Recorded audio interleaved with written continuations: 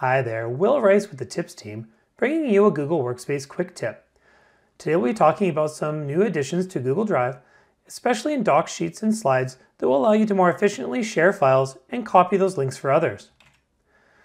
Like always, in a Google Doc, when you would like to share a document or a file, you're going to head to the top right to that Share button. Hovering over will show you who has access to that file, and clicking on it will allow you to see which people have types of access to your file, and also what the general access setting you've set is. You've also got the Copy Link button here if you'd like to grab that link for others. Google has added this drop-down button as part of the Share button that now allows you to do a couple of things really quickly. Number one, to check that share setting and get that copy link without having to open up the Share button or copy-paste the link from the top of the document you're in.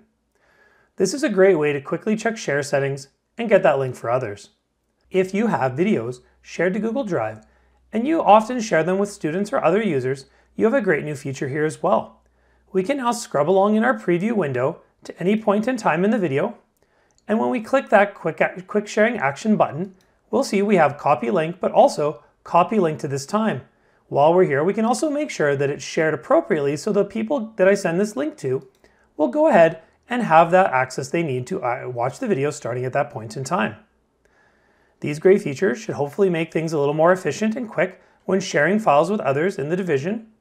Hopefully, you give it a try the next time you're sharing a document to see if it works for you.